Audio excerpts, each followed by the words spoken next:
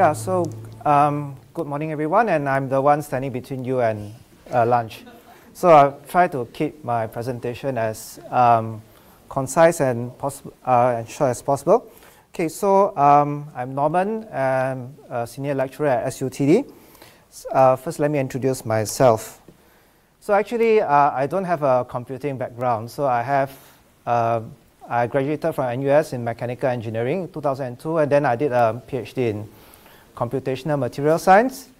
Then I went over to the polys to teach maths and physics before I actually joined SUTD to teach computing. So I'm relatively, although I've in my courses and so on, I've done a lot of programming, but in my teaching career, which I started with RP and then joined SP, I actually taught maths and physics before I decided to actually make a subtle career change and teach programming at SUTD.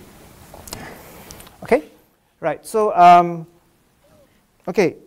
so one of the things I'm interested in, apart from teaching, is learning analytics. I'm doing some data analysis with student data, log data from our online systems and understanding student behavior.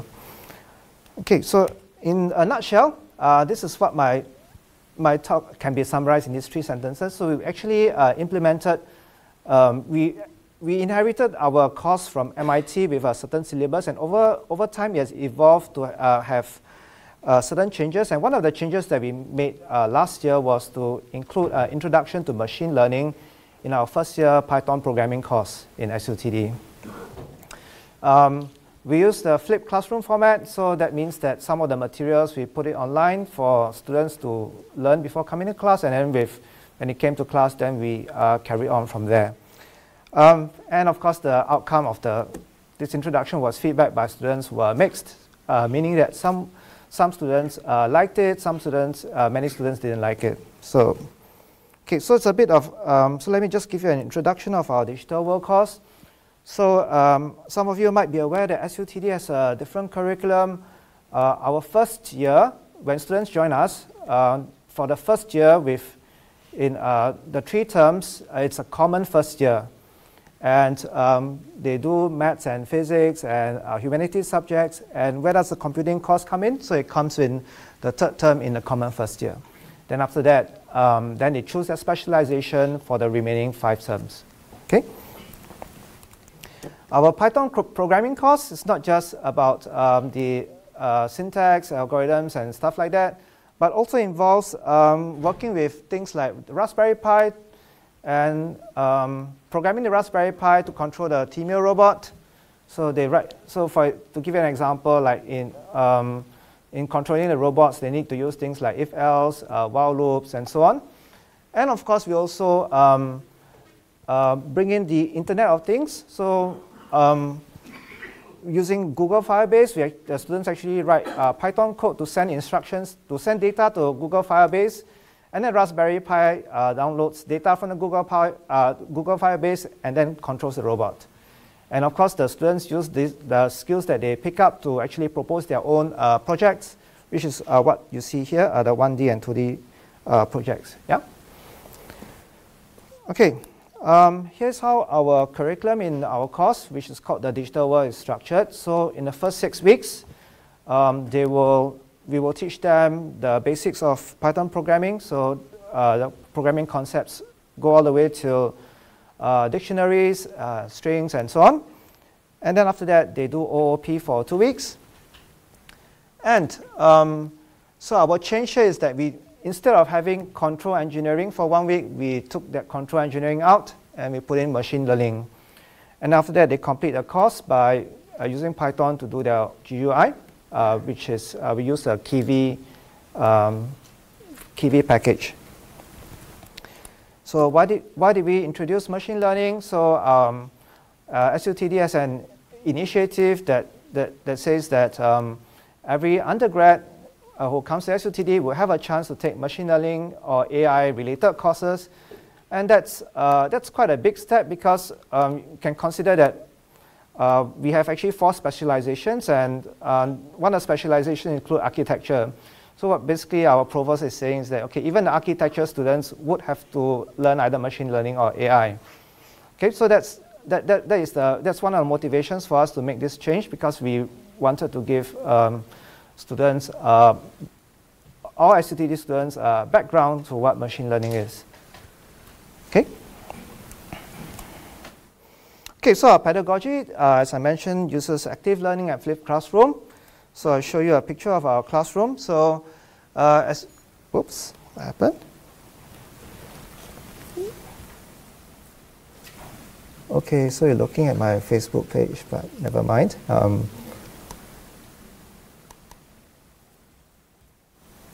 Okay.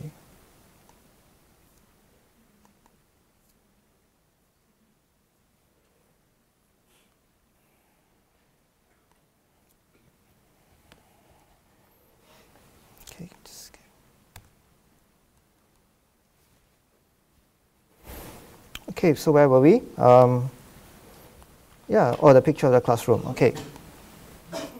Okay, so basically, I stood on a table at the back of the classroom and took this picture.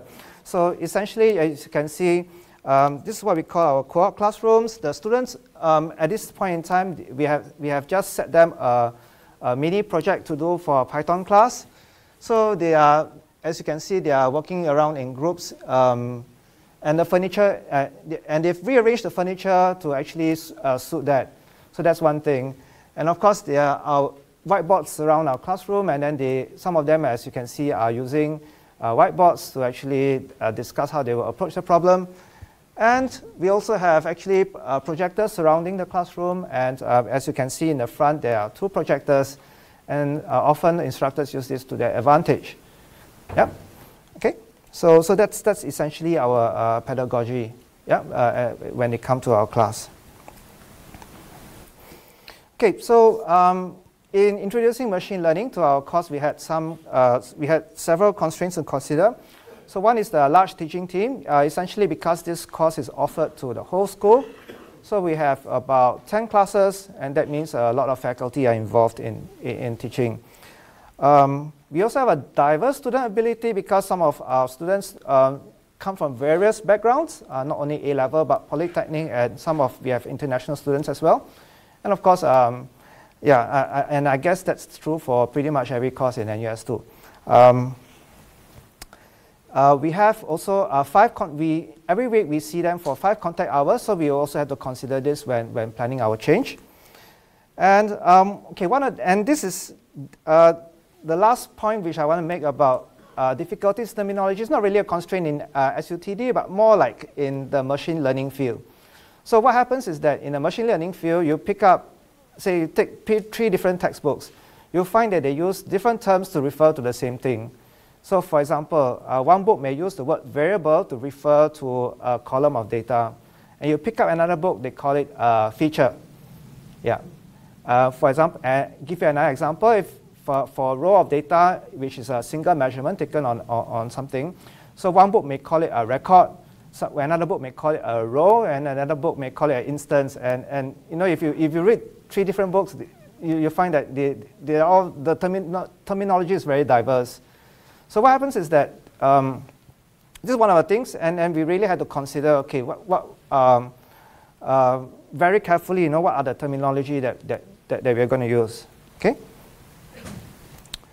Okay, so our starting point in machine learning is always a data set, and what happens is that we chose the breast cancer data set. And of course, currently I'm not really convinced that this is the best decision, but this was the best decision that we could have made in the circumstances. So what happens is that this breast cancer data set has 30 numerical features. That means 30 measurements on breast cancer cells. With each row has a certain classification of breast cancer, whether it's malignant breast cancer or benign breast cancer. Okay. Okay. So that's the first step. And next step was we had to plan our implementation. So here's what our implementation is actually like. So we had to record videos to give students the idea of machine learning. We also had a pre-class activity where we gave them a worksheet to actually complete some Python code. And to make sure they actually did all this work, we had an online quiz for scores. Okay? And then after that, when it came to class, then we give them an in-class problem set for them to do with the guidance of the instructor. Okay, so what do we want to learn? What do you want the students to learn about machine learning in this process? So it's actually a few things, a few basic ideas that are really applicable regardless of the kind of machine learning or data analytics that you do. So first thing is that you must understand the data set. Okay, you must also understand the process of machine learning. And then we wanted to also expose them to two different kinds of models. One model for numerical prediction and one model for categorical prediction. Okay, so categorical prediction means your model will predict, okay, either it's that's why we chose a breast cancer set, because it's actually quite a good data set for breast categorical prediction, because it's like you either predict whether the cancer is malignant or benign, and then furthermore the data set is quite balanced. There is 60% of one category versus 40% of the other. Okay, so that's one good reason. That's one reason why we chose a breast cancer data set. Of course, it's not so good for numerical prediction because there's no numerical target inside. But we still we didn't want to overload them with too many data sets, so we stuck with the breast cancer data set. Okay, so what model did we choose for each kind of model? What model did we choose for each type of prediction? So for numerical prediction, we chose the linear regression. And for the categorical prediction, we chose k-nearest neighbors for the reason that it's probably one of the easiest to describe. There's only one single parameter involved. We can actually draw diagrams on the whiteboard to actually explain it. And for linear regression, that's probably because students will come to us already knowing a lot of mathematics, and they will know what a straight line is, essentially. Okay, so is that all? The concepts in data mining? So that's not all, actually. The students, we found that the students also had to learn with a few things. The Jupyter Notebook, because we wanted them to be exposed to what true data scientists do. When data scientists, when doing machine learning, they typically use the Jupyter Notebook because of its features. You could put, instead on top of Python code, you can put in comments and your explanation as well. They also had to learn matplotlib pyplot, which is plotting of diagrams in order to understand the data. Okay, to do the machine learning, you've got to use the scikit-learn library. Okay, and in order to use the scikit-learn library, we've got to be familiar with NumPy arrays. So actually, in that 1 week, it seems like the students had a lot to cope with. And earlier just now, I mentioned about the diverse terminology problem. So in the end, we followed the terms used in the scikit-learn documentation, and that's how we came to the final decision on what terminology to use. So through our problem set, we hope that our students learn the steps in machine learning, which is to first you understand the data. Okay, and then the next step you have to do is to split the data set into the training set, validation set, and a test set. And then you use each of the sets for different purposes. The training set you use to build the model. Validation set is to choose the best model if you have different parameters involved or different models that you want to choose from. And finally, you want to use the test set to evaluate the model's performance on unseen data. So in understanding the data set, we make use of we expose students to the 5-number summary, which is a basic thing in statistics. And of course, we also expose them to doing matplotlib plots. And in evaluating which model to choose, we used, for linear regression, we told them about R2 score and the mean square error. We just treated these things like a black box. In other words, we just tell them, okay, so to know how well your model is like, just look at the R2 score. The bigger, the better. The highest possible is 1. The smallest possible is 0. Okay, so we kept it at that level because our course is not a statistics or a mathematical course. For the k-nearest neighbors, which is a binary prediction, then of course the results are summarized in a confusion matrix, and we expose them to that, and also the different metrics, accuracy, sensitivity, and so on. Okay, So typically this is an example of what the code is like. Okay, so in the process of machine learning, one step has one line of code. In the scikit-learn library, essentially, yeah, it's basically, if you know the steps in machine learning, the code for linear regression will be like this. It's essentially like for example, how do you split the data is just this line. Yes, and how you actually build the model is just these two lines. How do you make your prediction is just one line. How do you evaluate the performance of your model is also just one line. Okay, so it's actually, the coding is actually easy. And what I told my colleagues is this: the coding is not the issue, it's the concepts. So in going through our lessons, we actually spend, how long do you think I spent on to explain this to students? So it's actually, I spent about 45 minutes to 1 hour just telling them, okay, just making sure that they understand at each line of code, what is it that they're doing. Okay, right? So essentially, this is the thing. So the code is short, but the concepts are deep, because the main point is that in writing the code, they have got to know what they are doing at each step. Okay, so student difficulties. As we were delivering the lessons, we also observed several difficulties that students face. So one thing is actually the NumPy, learning NumPy, because NumPy is the Python package for processing scientific computation, and NumPy arrays are different from the Python inbuilt lists and nested lists. So students were not really familiar with how NumPy arrays work. Okay, and so we found that in lessons we actually had to give them a primer on NumPy arrays and how they work before actually doing the machine learning. Next thing is getting the concepts across. So how is it that I was the one who developed the materials, and my experience came from teaching adults in a continuing education course. So and it's quite common to see that people are not sure, or not sure why you have to divide the data set into these 3 partitions. Why is it that you need a training set? Why do you need a validation set? Why do you need a test set? So it takes a bit of time to get the idea across that these different sets are needed for the different purposes, and to come up with suitable analogies to actually convince the students that these partitions is necessary. And the third difficulty was the Jupyter Notebook, because in our current implementation of the course, we actually started with Spider. We introduced the programming of Python using the Spider IDE, and then suddenly when we threw them that 1 week of machine learning, we told them, okay, now you have to use Jupyter Notebook. I did try to overcome this difficulty by giving them a short video, but apparently it was not enough, because we had complaints in the end of course feedback about, why do we have to suddenly use Jupyter Notebook? Okay, so how did the students take to it? So this is one sample of the end of course feedback. There were nothing, sad to say, there were no positive comments about this machine learning.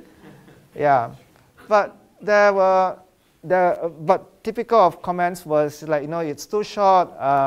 We really couldn't grasp it. We were just copying code down and so on. Yeah. So, but I think this was the most insightful comment that we had. I've read, because it says that the student recognizes that actually there is a lot of statistics, computing, and math inside. It's just that we squeeze everything into 1 week. They found it hard to appreciate it. Okay. Yeah. So of course, Dr. Oka sitting at the back is my subject lead. So of course we are working together to improve this. And so currently, future improvement. One of the things. So yeah, some of the ideas that we might have for future improvement is that firstly we would review what is placed in the flip portion, because we threw quite a lot in the flip portion, and students actually had to watch a lot. Now, our response of students were really diverse, because we had students who, at the start of the week, had already completed all our problem set. But at the same time, we had students who came to us and say, after watching your videos, I don't still really know what a confusion matrix is. So that's the thing. So we really have to think very carefully how we're going to manage this diverse availability. And that's why one of the things that could be done is to review what is placed in the flip portion. As I mentioned, I think we also need to tell a very compelling story. So the breast cancer data set is very good for the categorical prediction, but perhaps we need to strengthen the part about linear regression. Because what I just did was to just find 2 features in the breast cancer data set and say, okay, hey, you can regress these 2 together and you get this trend and so on. So we might perhaps to enhance the appreciation, we might have to strengthen the story, and then so we might have to find a better data set for this. And of course, another thing that we can do very easily is it's a low-hanging fruit actually, is to actually introduce some ideas earlier. For example, we can introduce NumPy arrays earlier, we can introduce matplotlib earlier. All right?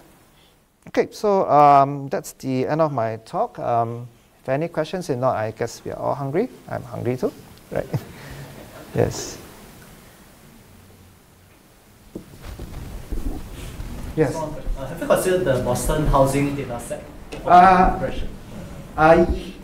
Yeah, I have. Yes, I have. Because there are 2 sides to this, so we can use the Boston housing data set to teach regression. But then the trade-off is that then the students have to understand 2 data sets instead of 1. So we're still like weighing what's the best. Yeah, but yeah, thanks. The Boston housing data set is a good suggestion. Yeah. Okay, any more questions? All right, looks like everyone's ready for lunch. Yes, yes, right. Let's end. Right. Okay, thank you very much. Yeah, yeah.